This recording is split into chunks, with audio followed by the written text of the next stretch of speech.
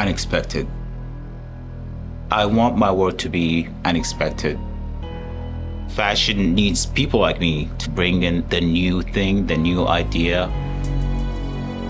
I'm the one. My name is Assim Gabriel, and I am a fashion designer.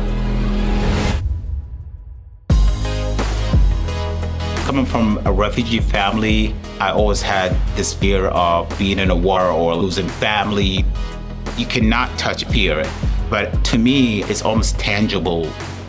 My collection is telling the story. I am on the battleground, facing my fear, doing the right things, doing the things that I'm passionate about. The Jefferson Fashion Design Program is very, very special. My voice matters.